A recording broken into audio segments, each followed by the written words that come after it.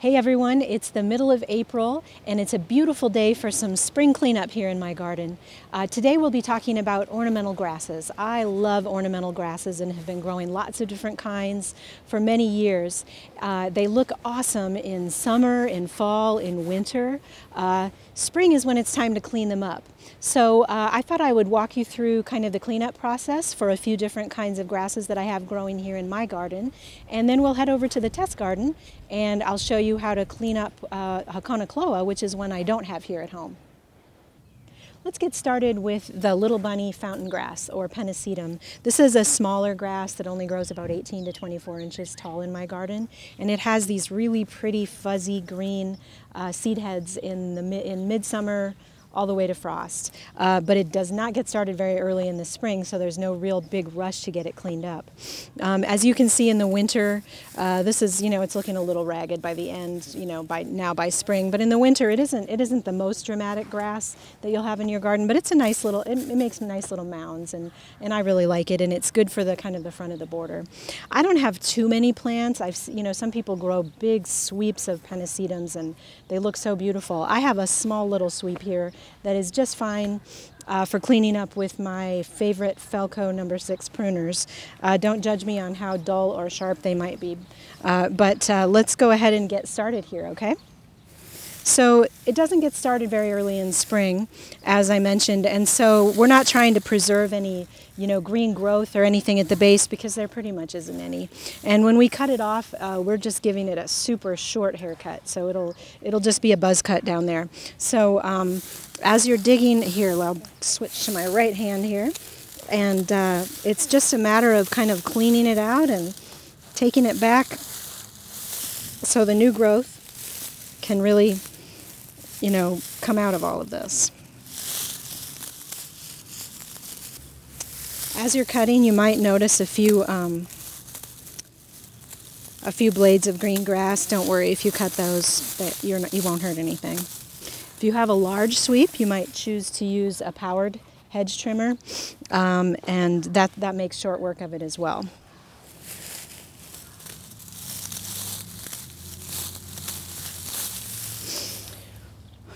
When you're cleaning up ornamental grasses in the spring, one thing that I always make sure I do is wear gloves and wear long sleeves, because some of the grasses have sharp blades.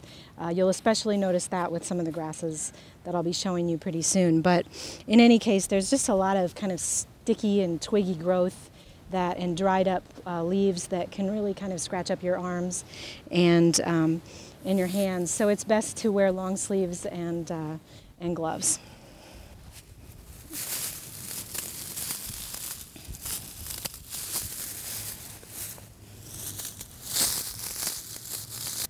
Before you know it, you have this little stubby porcupine-like mound of pennisetum stems, and there may be a little bit of green showing. You can see there, and before long it'll grow into a nice mound of green grass. Why don't I go ahead and rake up this debris so it doesn't blow away, and then we'll go and tackle a couple of other kinds of grasses. So this one's Karl Forster featherreed grass, and as you can see, by spring there's actually not all that much left of last year's growth.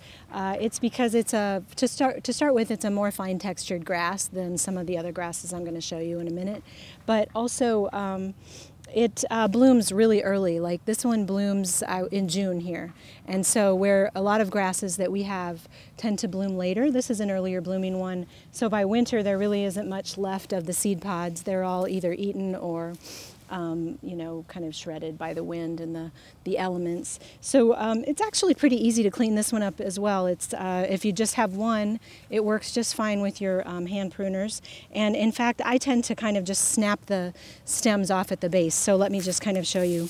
You can just kind of like bend them and just pull them out.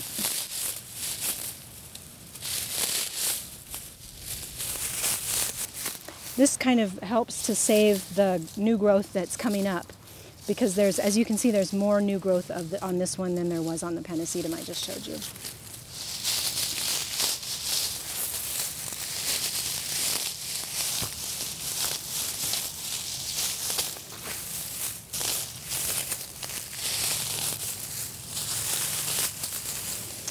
also like to go around the edges because it seems like there's usually a lot of really kind of dead stuff down at the base or right around the edges. So if you kind of, it's sort of like a daylily in that way, where you kind of go around the edges and pull out the dead brown growth.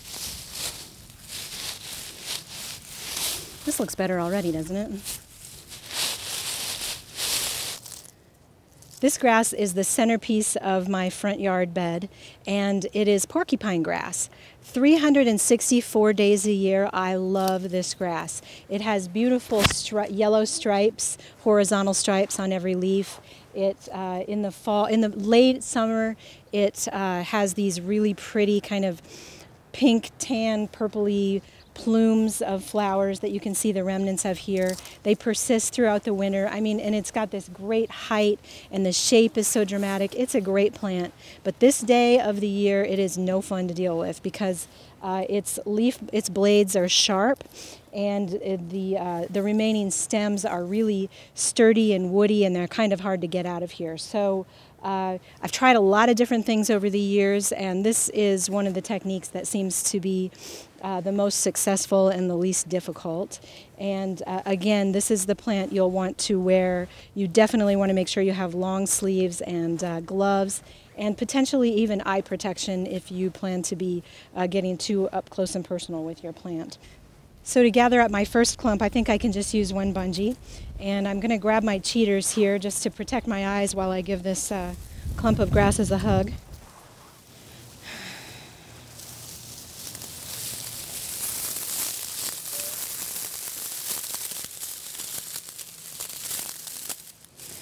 The idea is that you just want to get it gathered up enough so that when you cut it off at the base, you can just get it out of there easily. Otherwise, there's a bunch of stems that are going every which way, and it's just really awkward to deal with because they're so tall and woody, and it's tough.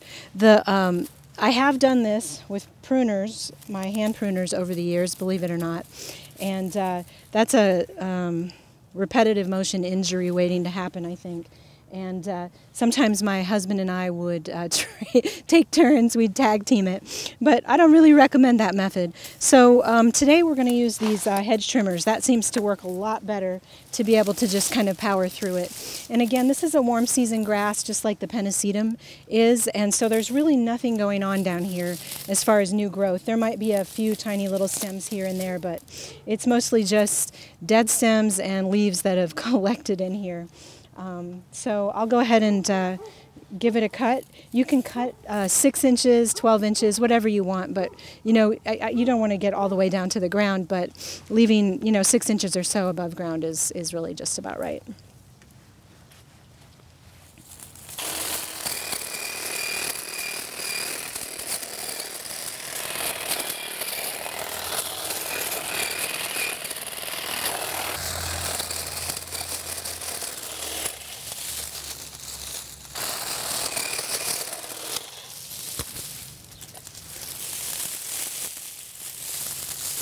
So then you have this tidy bundle that you can trundle over to your compost pile if that's what you do with it. These are so large that I actually don't compost these. I send them away in my city yard waste bin and let them compost them because it just takes so long for them to break down, and that's just not practical in my small yard to take up space in my bin. So this makes it easy. I can just take this bundle, drop it in my yard waste bin, and remove the bungee and move on to the next clump. Let's get started with that. All right, so this maiden grass is all cut back now, and now I just need to rake up all the debris from this area and all the leaves that have collected in it. And notice that spring is a really good time to divide grasses too, and this is when you'll see if they need divided or not, because as you're cleaning it up, you might notice kind of a dead center. And this one actually does have kind of a dead spot in the center that if we wanted to divide it, we could. It probably would be a good idea to go ahead and cut some chunks out of it and get rid of the dead roots and things that aren't producing any new leaves. And so that'll be a project for another day.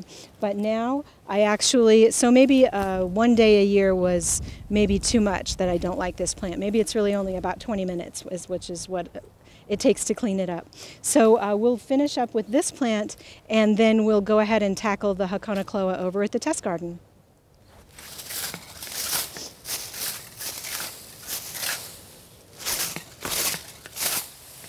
So now we're going to prune Hakonocloa, or Japanese forest grass, and this project is much easier than the miscanthus that we just did at my house. We're at the test garden here, and these small clumps of Hakonocloa are I think they're a year or 2 years old now, so they're still pretty small, but they spread and form a nice ground cover, especially in like partly shady areas. It's really beautiful ground cover there.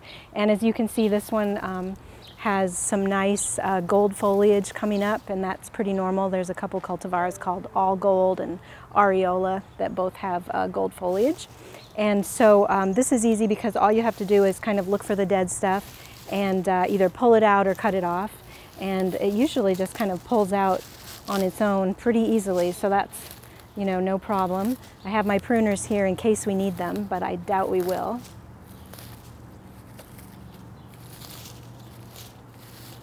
And the rest of the foliage will kind of come up and cover these things that are left.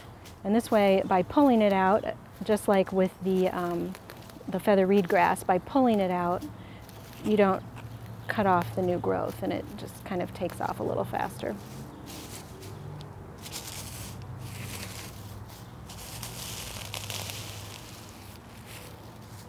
All right, so now we can just clean up the debris, and we're all set for spring.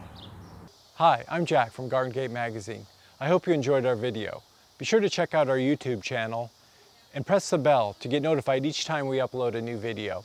You'll get content with useful gardening tips, design ideas, and how-to help for all levels of gardeners. I especially enjoy the garden tours and talks with fellow gardeners across the country. Be sure to follow us on all of our social platforms. You can see the list below. Thanks for watching.